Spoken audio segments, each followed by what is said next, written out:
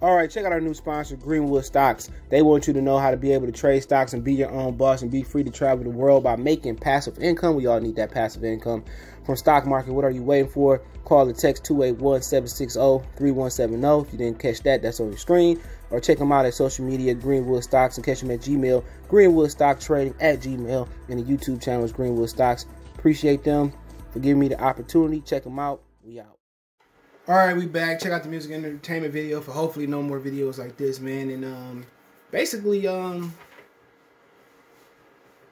Nelly unloaded, and I'll put the link in the description, on the St. Lunatics, okay? Apparently, Ali been going out here telling his side of the story, and Nelly basically, for his part, set the record straight. Let me talk about it. I'm going to put the link in the description. I'm going to tag it or pin it in the post. Maybe that's better. I put it in the post. But let's talk about it. And I seen the clip on Facebook, but I have been seeing the video going around my YouTube channel. I was like, man, I ain't gonna pay no attention.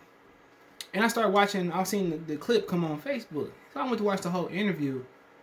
And this is what you know, this is probably why you don't have groups now. I'm gonna do a live stream on this eventually, probably not today. We will have a live today. It just will be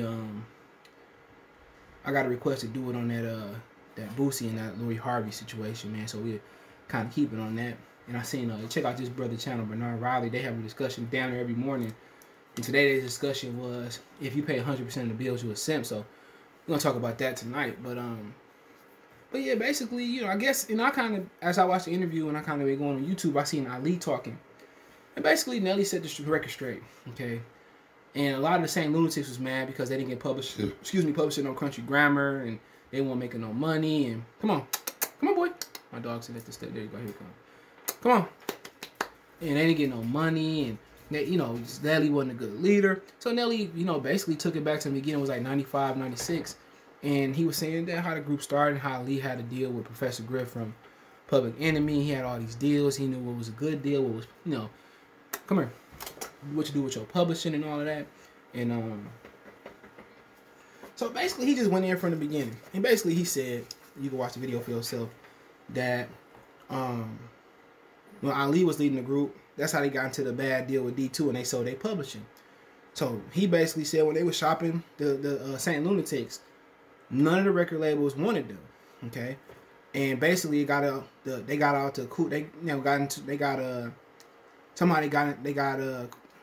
Kuda Love. You know, he managed like Mason and a few other dudes in New York. He said, I want to work with y'all. So Kuda Love started, he did some songs with them. And the 5 demo songs was like all 5 singles that came off of Country Grammar. I think was Country Grammar, EI. It had a few singles on there. So basically he said all the 5 singles, I think he said, that came off of Country Grammar was the 5 songs they were shopping in. Ali, Murphy Lee, and all these dudes, and you know everybody else was in the group. All these dudes had verses. And basically, I think they ended up signing with Universal. Basically said that they basically wanted Nelly. And they didn't want the St. Lunatics. So Nelly did come and said, look here, man, y'all got to put something in the deal. And they said if they sold like 700,000 or 500,000 copies, that each St. Lunatic will get their own deal. So he said, they doing Country Grammar. He said, you know, they did, you know, contribute and write. They was mad that they didn't get paid for doing the album, for helping doing Country Grammar. And remember, their face was tied to this album, you know. So if this album went gold or whatever it was, or sold 700,000, they would all get individual. But they was crying about, according to him, they was crying about not getting paid for the album. So they took all their verses off the album. Remember this, and they didn't want to be contributed to the album, right? So remember that they didn't. Remember they showed they publishing at D12. So eventually Nelly got his publishing back for $775,000. All right. Remember they didn't get their publishing back. So the album did good. So they all got individual albums. I think with Universal they signed with. He didn't have to do that. Nelly put that in the contract for them dudes to get albums, and they being ungrateful, according to him. And I can see that.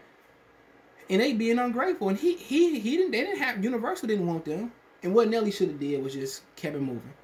He should have said fuck the group and did his own thing. But Nelly, being a solid dude, and the dudes that have good intentions, not only just in the music business, husbands, co-workers, the guys that got good intentions, they usually get fucked. So they go in here, he go in there, do, you know, They get their albums or whatever. And he gets to EI. I mean, he gets to Nellyville. And he says after Nellyville, that's when Murphy Lee did his album. So, he said when Murphy Lee, I'm kind of doing a short version. He said when Murphy Lee did his album, because they've been telling lies.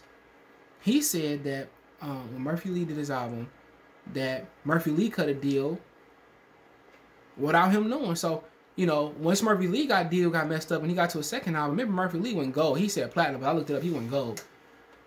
He said when Murphy Lee got his deal, he tried to do it behind Nelly back. He said that Dirty E&T was imprinted on Murphy Lee album, you know, as it kind of have a Nelly's cosign. He said he didn't get a dime for Murphy Lee album.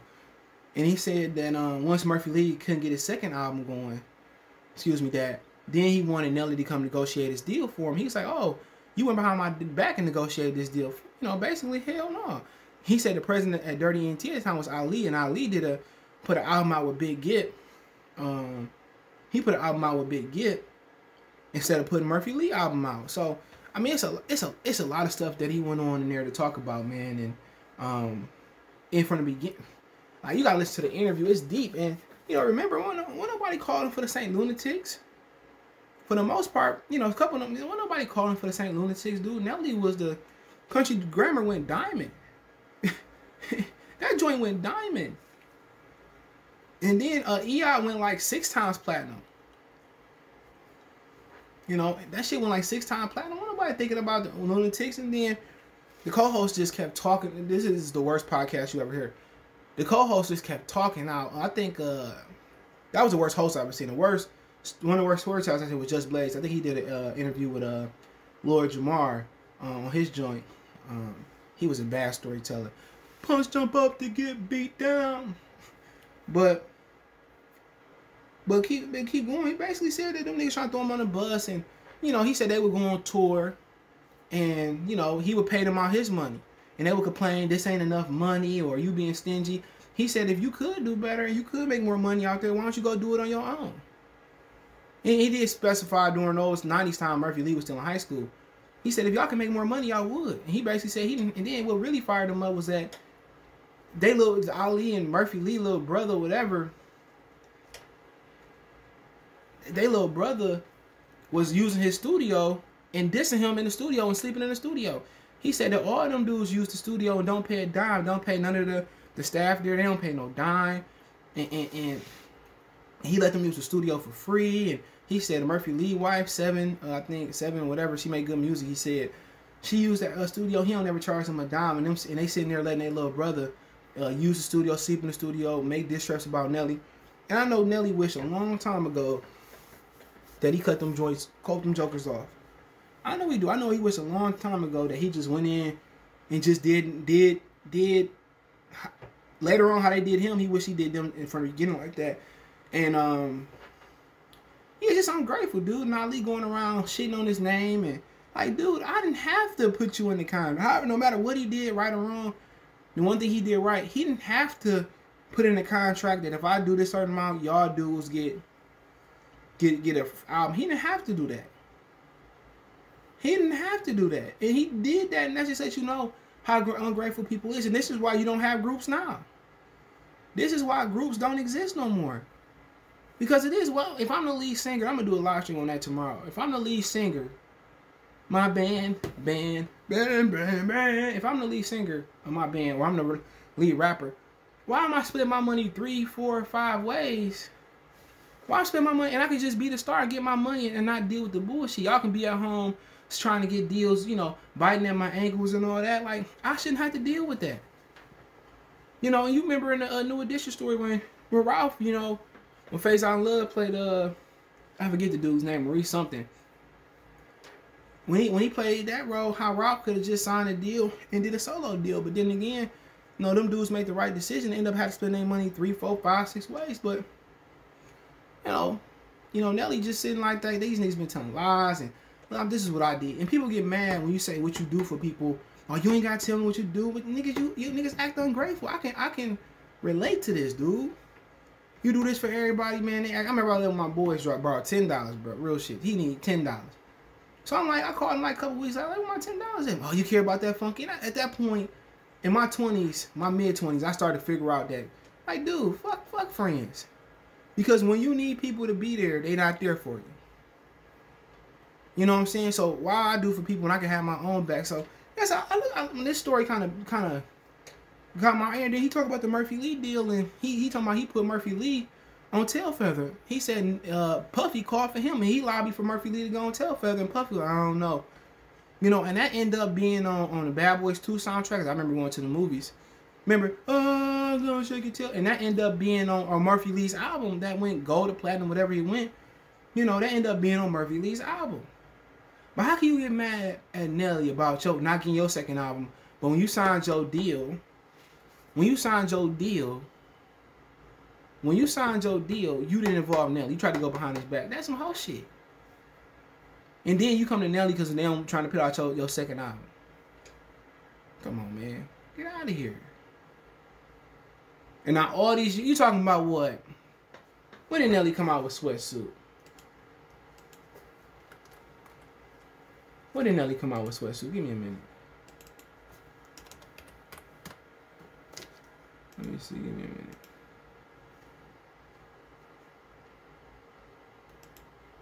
Let me see what he came out with that joint. Give me 1 minute. Wikipedia beat.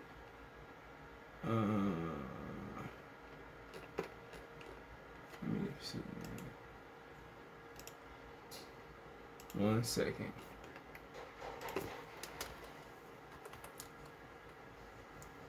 Let me see. He came out in 2005, so you know that's the last time I heard Nelly was hot. So you talking about 15 years later, 16 years later, whatever it was. Now y'all want to come telling people business. You know, to me that's crazy, man. You know, and this is why you don't have groups no more. And then you know Murphy Lee gonna be like, can you help me, dog, get my deal? And they just being disrespectful. And they using the studio for me. Like if I was to Nelly, I'd tell him, nigga, get out of my face. Should have dropped y'all like a bad habit a long time ago. But hey, let me know what you guys think. I pinned the interview in the post in the description. Don't forget me on Facebook, Instagram, Twitter. You can reach out if you have a business question, inquiry, response to your video request. All my social media links in the description. Fast way to reach me is Twitter, then Facebook, then Instagram. We also got a Facebook group. Check that link out as well too. Want to make a financial donation? Cash App, CJ Good 313. That's in the description. PayPal link there as well too. Appreciate the love and support. One time for the one time. Me and Mason, if y'all wondering. Chihuahua mini pen. He don't like looking at the camera. Look, boy. Look, Marlon 6 All right, peace, y'all.